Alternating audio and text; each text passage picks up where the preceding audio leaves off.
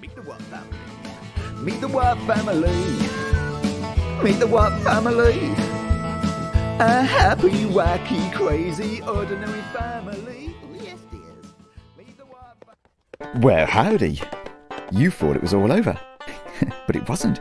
Guess who has doggone and turned up at wherever we are, the land owned by the Watt family? Yep, you'll never guess. You have, haven't you? Sheriff Big Boss Babreath and Deputy Big Head Ned and the gang of cowboys and cowgirls have just turned up. What are you doing back here? We thought you were now a very rich man, so why have you come back? Shush, no one knows we're here. We're digging for gold. Yeah, we're digging for gold. Yeah, we're digging for gold. What? You're ripping up the Watt family's land again? I'm going to tell them. Oh, please don't. No, please don't.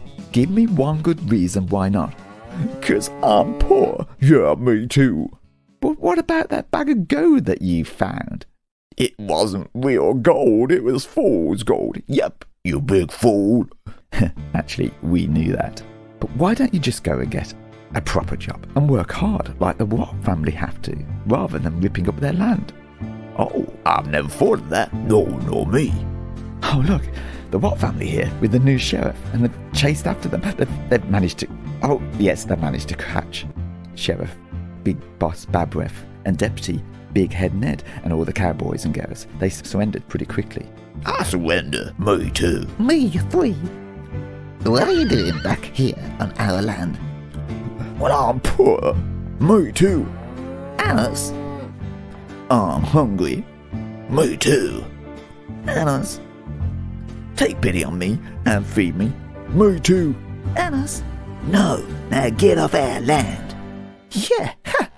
You didn't take pity on us when we paid for the new landowner certificate that we needed because you had ripped up our certificate. But don't worry, Grandma Watt, I'm the sheriff now, so hands up, you're under arrest and going to jail. Well, is there food in jail? Well, scraps of food, it's not a hotel, you know. Look, don't be hasty, Sheriff Doc. Ah, look, everyone's ducked again, would you believe it? They still haven't learned. Of course I'll feed you all with a nice home-cooked meal if you go and help Wendy and Rick go and harvest the crop. Yeah, of course I will. Yeah, me. And us too. I don't get it. Why do you want to be so rich anyway? Yeah, well, you've wasted so much trying to find gold and only found fool's gold. I wanted to be rich and have a big mansion and a big TV and a big car and a big computer and a big jet airplane. Yeah, me too. Well, yeah, but most of those things haven't been invented yet. Why do you need a big mansion? Have you got a big family? No, just me. Won't you be lonely in a big mansion all on your own? Gosh, I never thought of that. Ooh, you're welcome to stay here and work with us on our land. We can feed you, and then you can build your own log cabin. And we can build a community together, and we can have a hoedown with dancing and music and feasting. But no more ripping up our land, searching for gold. That's just a fool's game. Well, yes, please, said Sheriff Big Boss Babreath. That's mighty kind of you.